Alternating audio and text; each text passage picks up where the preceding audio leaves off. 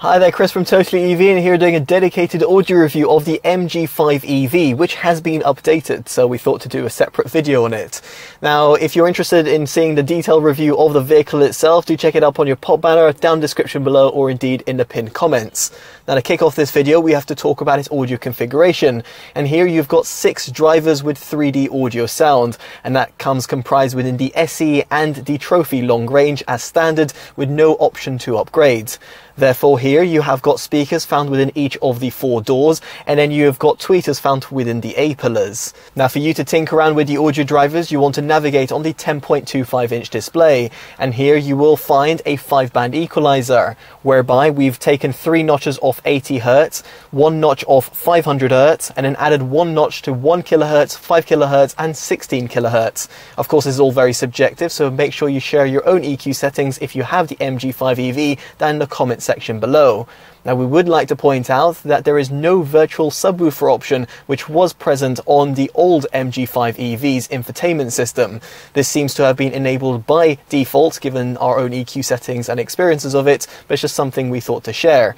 Elsewhere, you've also got a loudness mode, which we have enabled on the new MG5 EV. Now, if you do want to connect up to the infotainment system, you have got Bluetooth, whereby the SBC and AAC codecs are supported only.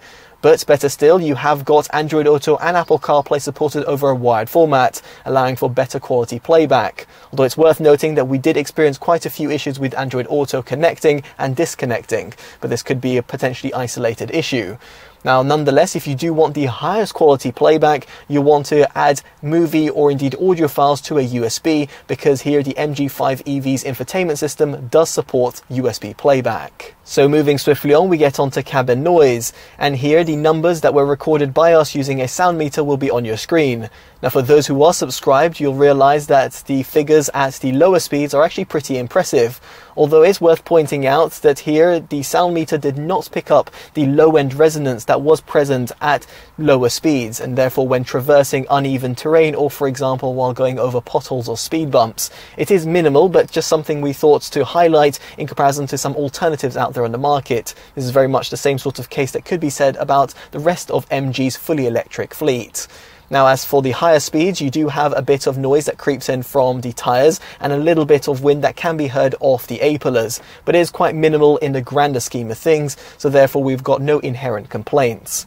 So with all of that said and done, let's go on to an audio demo. We'll be placing the camera and the microphone in 4 separate locations and playing back a track. It's titled Like Me, and it's sang by Priya J.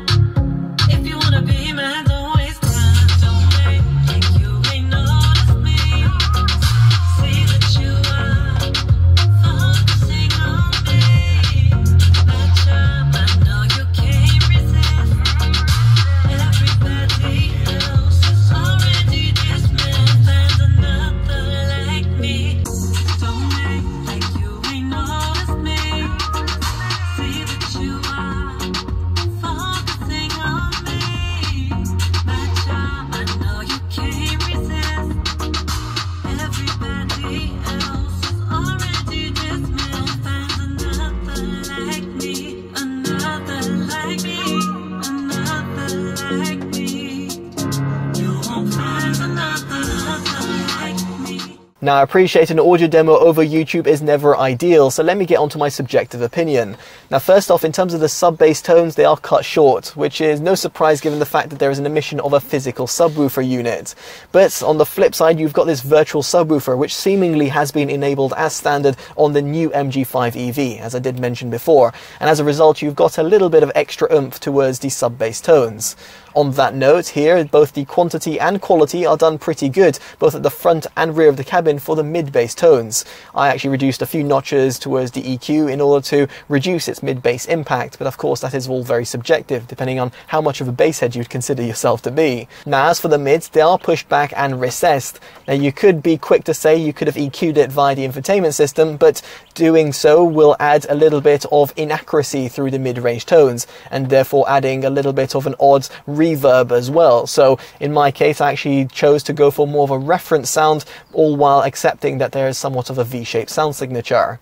As for the highs, they extend pretty well at the front of the cabin due to the inclusion of the dedicated tweeters found within the A-pillars, but at the rear of the cabin it is lackluster. And of course over here you'll find that the sounds are coming more towards the front of the cabin and therefore doesn't give you the same sort of toe tapping feeling. Now equally, when it comes to its soundstage, it's a little bit lackluster due to having only 4 audio drivers at the front and 2 at the rear.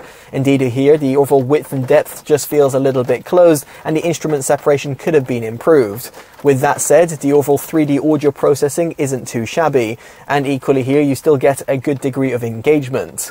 Ultimately, what I'm trying to say over here is that the MG5 EV's audio system is neither bad nor is it great, and therefore will suffice for most consumers. As such, it gets our Approved Audio Award. Now I'd be curious to know what you make of the audio system down in the comment section below and how you feel it compares to some of its competitors. Now if you've liked this independent detailed review and want to see more, definitely do consider dropping a like, subscribing and hitting that bell notification, all of which would be greatly appreciated. As such, I've been Chris from TotallyEV and I'll hopefully see you in the next one. Take care of yourselves and goodbye.